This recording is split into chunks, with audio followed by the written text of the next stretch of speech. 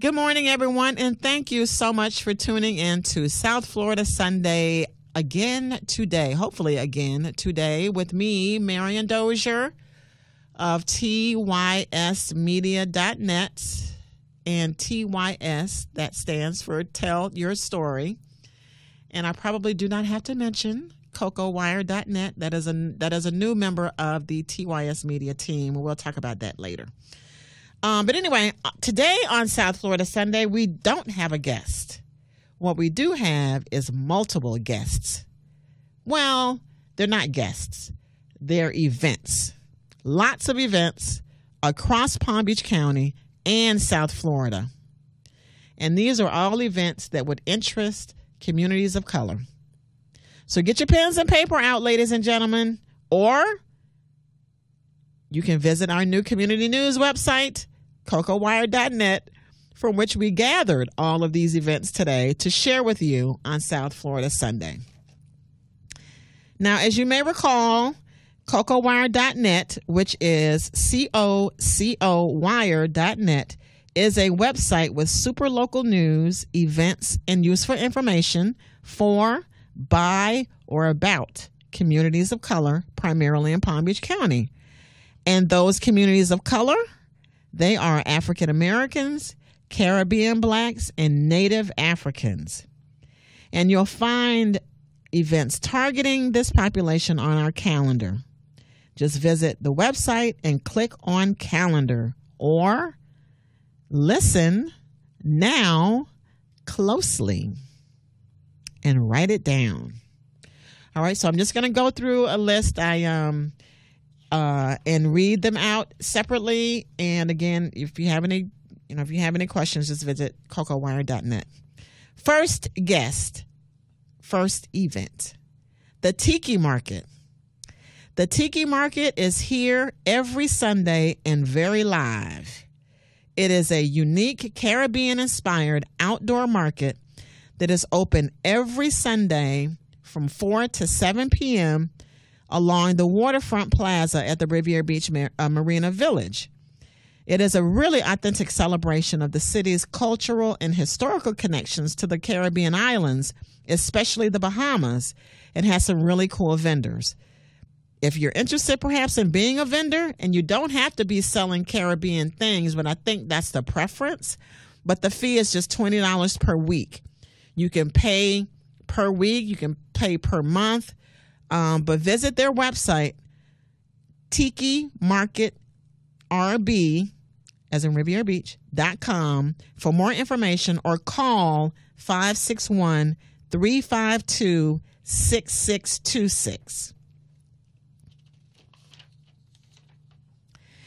And ladies and gentlemen, there's also a Caribbean marketplace, by the way, every Saturday at Little Haiti Cultural Complex in Miami. Vendor spaces there are $20 a week.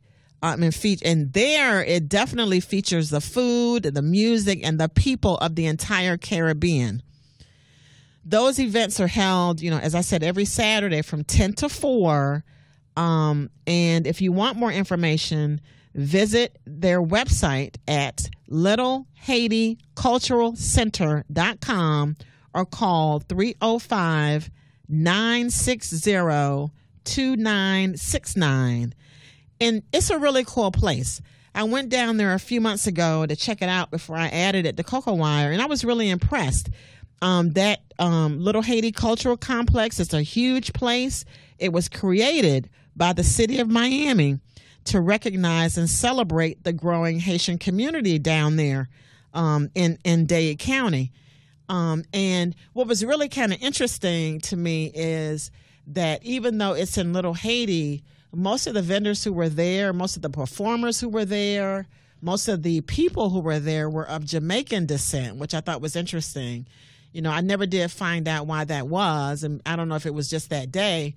But interestingly, I also met while I was there a vendor who was from Lake Worth. She would drive down there every Saturday to participate. She's an African-American woman. But it's a really interesting place. So even if you don't want to be a vendor, just go down there and check it out. If you just happen to be in Miami between, 10 and 4 on Saturdays. And you can find out more on their website, littlehaiticulturalcenter.com. And there's, lots of information even about the history of Haiti, too. Now, yesterday, Saturday, January 26th, launched the 30th annual Zora Festival, as in the internationally known writer Zora Neale Hurston, who was born in 1921 in Eatonville, Florida, and she died in 1960 in Fort Pierce, Florida. In other words, she is Florida. The Zora Festival, aka the Zora Neale Hurston Festival of the Arts and Humanities, runs through February 3rd, 2019 in her hometown of Eatonville, which is just about 10 miles north of Orlando, so it's not super far away. But the festival is a multidisciplinary, multi-generational event with public discussions, museum exhibitions, theatrical productions, arts education programming, and a 3-day outdoor festival of the arts. But mostly, this festival is a celebration of Eatonville's most famous daughter. And I don't know if y'all know this, by the way, but Eatonville was the first all-black city in Florida. Just FYI. Anyway, she was in her 30s when she moved to New York in 1925 and became a well-known part of the storied Harlem Renaissance. Her career climaxed in 1937 with the publication of Their Eyes Were Watching God, a swirling tale of a woman's journey to independence that climaxed with the storied but true storm of 1928, which touched down and affected all of Palm Beach County, but was particularly damaging in the western communities that include Belle Glade and South Bay. And those of you who live here in West Palm Beach may also know that more than 600 black bodies, more than 600 of black bodies from the Glades area were dumped unceremoniously into what was then known as the, quote, Poppers Cemetery, end quote, located at 25th Street and Tamron Avenue in West Palm. There is indeed now a Storm of 28 memorial in that location. So, and I actually wrote about that. I did a front page story back in, I think, 2002 or 3 when I was at the Sun Sentinel, when they were just, the Storm of 28 Memorial Coalition was just kind of getting started on it. But anyway, back to the Zora Festival. If you're interested in going with a group from the West Palm Beach area, then you can join the Martin Luther King Coordinating Committee on its annual bus trip north to the festival. The bus will leave West Palm Beach at 7 a.m. next week, Saturday, February the 2nd, and return that night. The tickets for the bus trip, which includes the bus fare and festival entry fee, are $75 per adult and $45 for students. For more information, you can visit their website. Oh my God. I didn't write the festival name down. I'm sorry. You're going to have to visit the cocowire site for that. Or you can call 561-832-4682 or 561-833-9814. Those are numbers if you're interested in joining the Martin Luther King Coordinating Committee on the bus trip.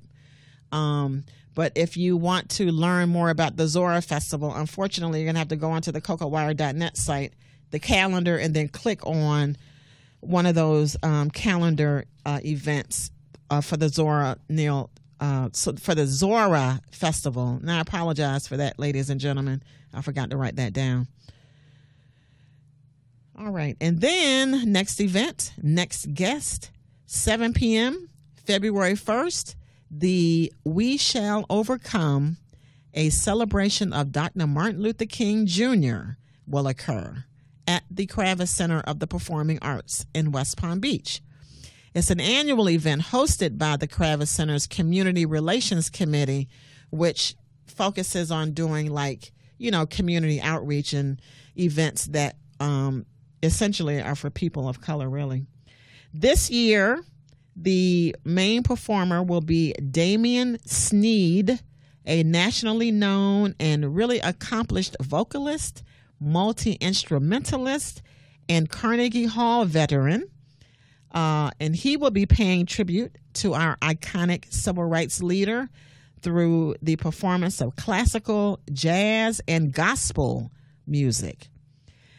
Joining him will be the local Ebony Chorale of the Palm Beaches under the direction of Dr. Orville Lawton, which will also perform.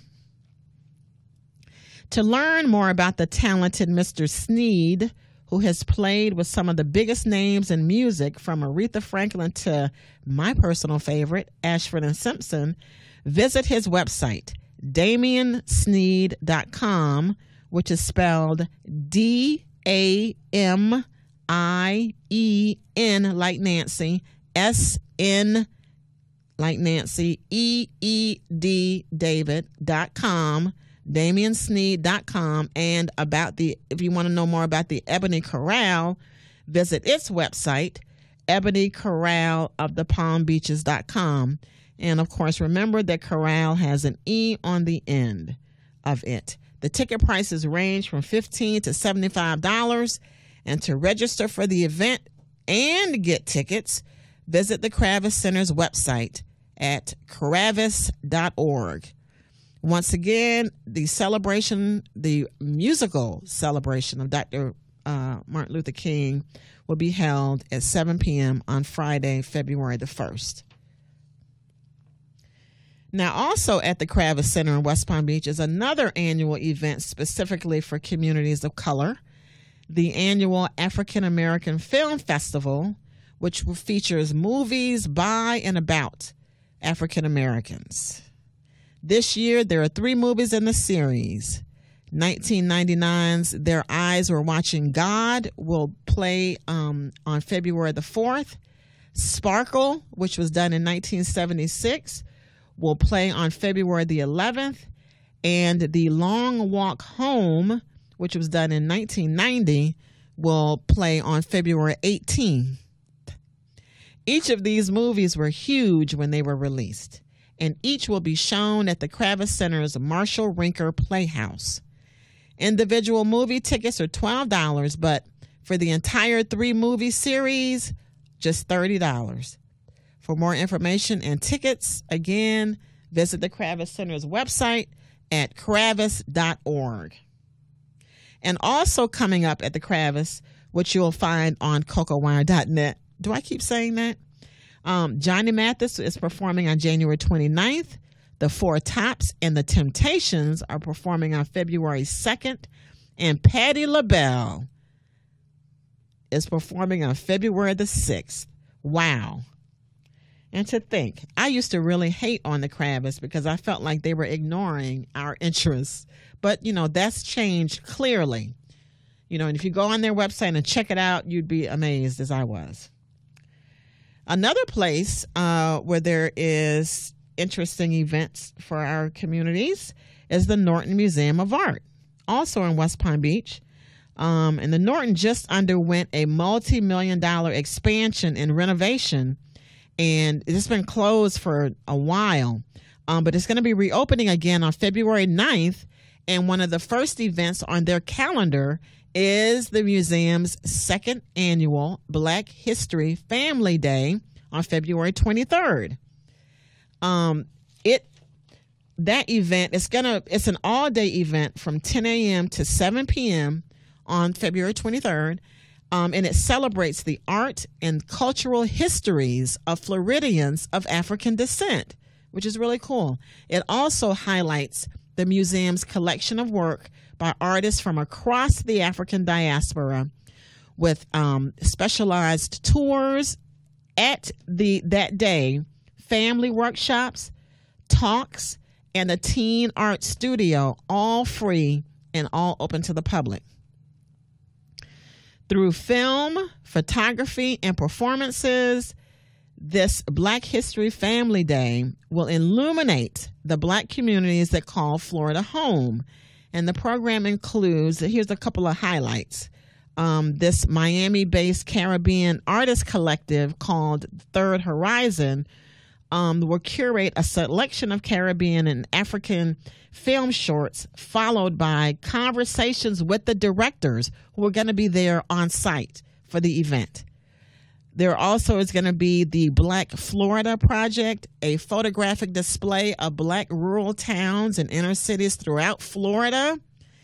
And to mark the centennial of the Negro National Anthem, which is, what is it, ladies and gentlemen? Lift Every Voice and Sing.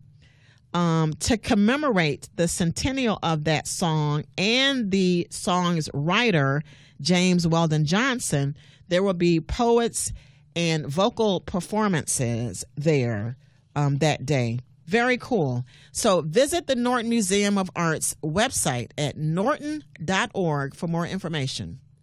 Once again, the event is free and open to the public and will be held from 10 a.m. to 7 p.m.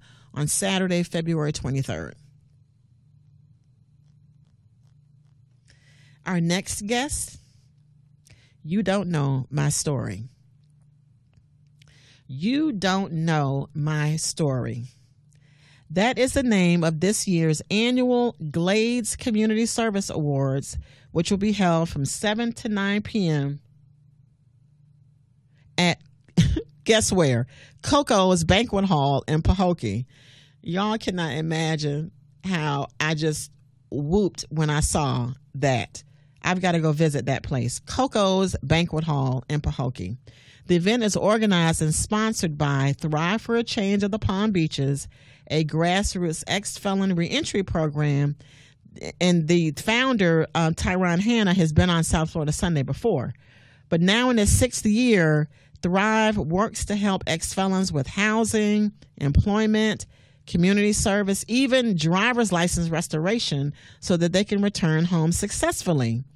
This event is a fundraiser for the nonprofit that was born in the Glades, just like its founder, Mr. Hanna. Keynote speaker is Sylvia Sharps, who is the education director at the Salvation Army Northwest Community Center in West Palm Beach. And the hostess is Kenya Wheeler, CEO of GT Productions, which is here in West Palm Beach as well. Tickets are $55 and can be purchased via PayPal online. For more information and for tickets, you can call Mr. Hanna as well at 561-334-8609. So those are some events, and I have a few more, but I should have mentioned, well, that's okay. Let me tell you about another event, which is backed by popular demand, and it is a Cooler Fest related event from 12 noon to 7 p.m. on February the 3rd, which is next Sunday, will be the Sands Caribbean Music Festival in Fort Lauderdale. Now, Sands originated in Jamaica and is now in several states, including ours. And the kind of party that it is a very typically Jamaican party where you can bring a cooler filled with your own beverages, whether non-alcoholic or alcoholic. Bring your own ice, bring your chasers, bring your soda, whatever. Roll that into the concert, and you sit there and you have your fun. And there's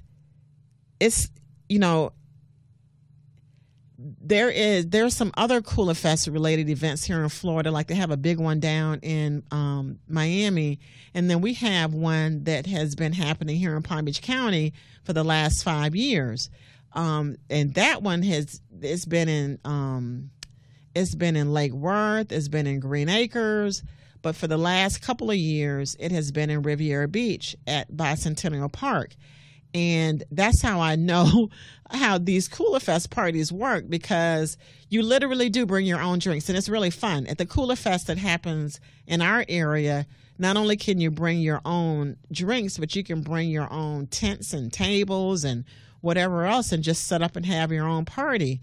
And I actually went The last one he held a few months ago, I went and was just astounded. And it was just like a big, a whole bunch of little parties mixing up into one big party. But anyway, I'm getting our point. Sands Caribbean Music Festival will be in Fort Lauderdale. You can bring your own cooler. Apparently, this particular Cooler Fest has really high energy and really good vibes. It's an all-day party just from 12 noon to 7 p.m. But get ready to partay, as they say. Early tickets are $30 to $60 and are only sold until January 31st. The higher price ticket, of course, is VIP. But after January 31st, I guess the prices must go up for those, or maybe they stop selling them, period. January 31st, because the event is on February 3rd. But for more information, visit eventbrite.com and type in Sands Festival. And Sands is spelled SANDZ. Festival.com. Not .com, just Sands Festival on eventbrite.com. And then there is one last event. And I really like this event. I like the people who host it. And if I am honest and truthful, it is through this event that I got the idea for the name of my website. Because the name of this event is AfriCoco. Have you ever heard about it? It is a one-of-its-kind networking experience that celebrates the people, the food, and the music of the African diaspora. It happens every month on the last Friday of each month in different locations around South Florida. But for the last few months, it has posted up at Sketch Lounge on Clematis Street in West Palm Beach, in downtown West Palm. The most recent one was just held this past Friday. The next one is scheduled for February 22nd. The tickets are $10 each, but to get in free before 11, you just have to visit Eventbrite and register. The event is from like 8 to 3 a.m. or something. I know it ends at 3. I can't remember when it started. But I know when I went before, we got there, toward the beginning, like around 10. And if y'all know Caribbean people and African people, they tend to start to, they come a little later and party later. So I don't remember the time it starts, but I know it ends at 3. Anyway, so keep it in mind. It's really fun, and it really is a very diverse, very Afrocentric event. Visit its website, africoco.us, as in us, to learn more and even to buy one of their really cool new T-shirts. I don't have one, but I saw them on the website, and what's nice about them is that they're shaped, and then they have what is the word? Well, they have AfriCoco written across the front, but you can see those on the website. And the website is AfriCoco, AFRICOCO.US.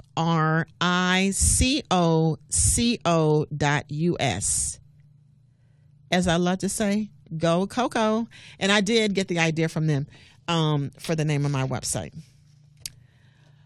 So that is my list of events for today, ladies and gentlemen. Thank y'all so much for tuning in. I did not mention the original host on this show, who remains the original host on this show, Thomas Masters, a.k.a.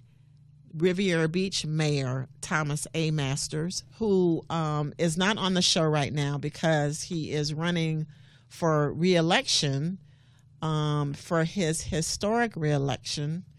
I think this will be his 6th term if he wins, and he will be the longest serving mayor in the city of Riviera Beach.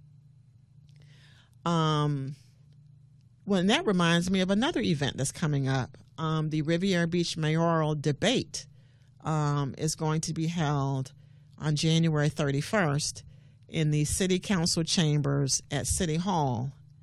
It's going to be held from 6 to 8 p.m. on January 31st, and it is organized by residents for residents. All the questions are coming from residents. The people who are going to be asking questions are going to be residents, from what I understand. And the lead organizer is a 50-year resident named Claudius Knowles. Apparently 4 of the 5 registered candidates are going to be participating.